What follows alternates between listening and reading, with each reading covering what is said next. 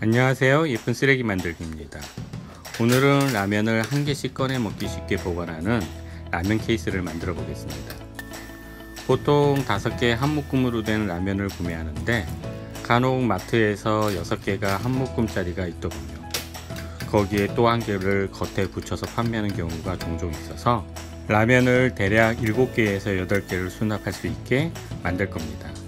그리고 라면이 몇 개 남았는지 쉽게 알 수 있게 전면을 투명 아크릴로 하고 전면 아랫부분엔 라면 한 개만 꺼낼 수 있게 공간도 만들어 줄 겁니다.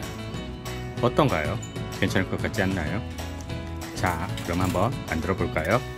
먼저 전면 아크릴은 측면 목재에 5mm 깊이로 홈을 파서 끼우는 방식으로 만들 겁니다.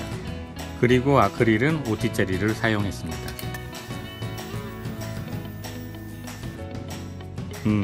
딱 맞네요. 다음으로 라면을 한 개씩 꺼낼 수 있는 공간을 만들기 위해 조금 전에 측면 목재에 아크릴 홈을 파낸 곳에 쫄대를 사용해서 밑에서부터 5cm 정도 막아줍니다.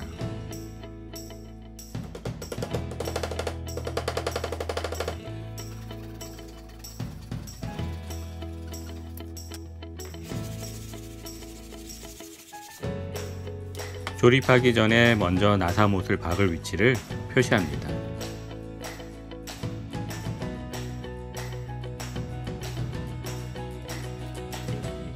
조립은 목재용 접착제와 나사못을 사용해서 재단한 목재를 연결하여 줍니다. 그리고 나사못을 고정하기 전에 꼭 클램프로 정확하게 위치를 잡아준 후 조립을 해야 나중에 단차를 잡기 위한 샌딩 작업이 쉬워집니다.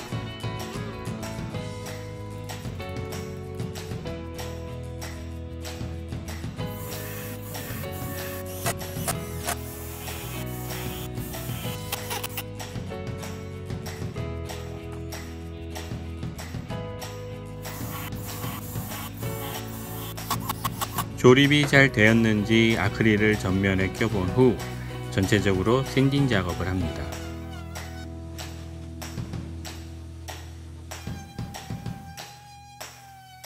다음으로 도색 마감 작업을 할 건데 이번엔 하도, 중도, 상도를 모두 적용해서 작업을 해 보겠습니다.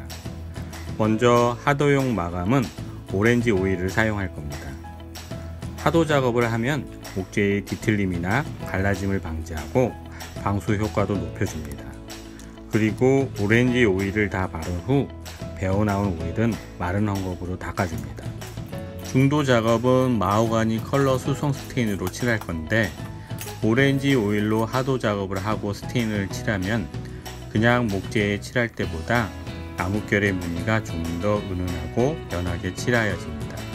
그래서 진한 마호가니 컬러를 원한다면 스테인을 칠하고 문질러주는 과정을 2-3회 정도 더 해주어야 하는데 저는 미속 목재에 오일을 마감했을 경우 추후 황변이 생기는 것을 방지하는 정도로만 칠하여 줄 것이기에 1회만 작업하였습니다.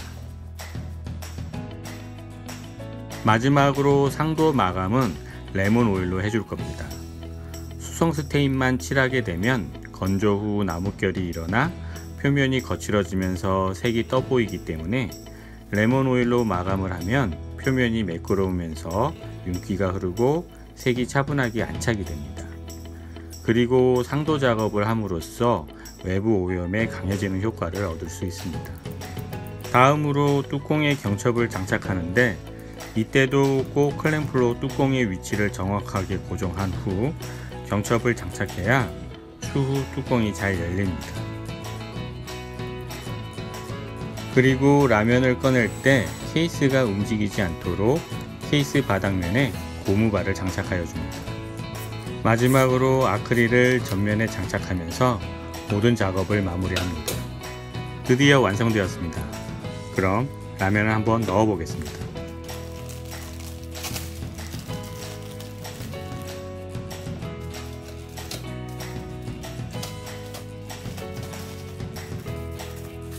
(8개) 정도 수납할 수 있게 만들었는데 9개까지 들어가네요. 이럴 거면 그냥 10개 들어가는 걸 만들 거야. 여하튼 오늘은 여기까지이며 재밌게 시청하셨다면 좋아요와 구독 그리고 알람 설정 부탁드리겠습니다. 그럼 다음 주에 다시 찾아뵙겠습니다. 감사합니다.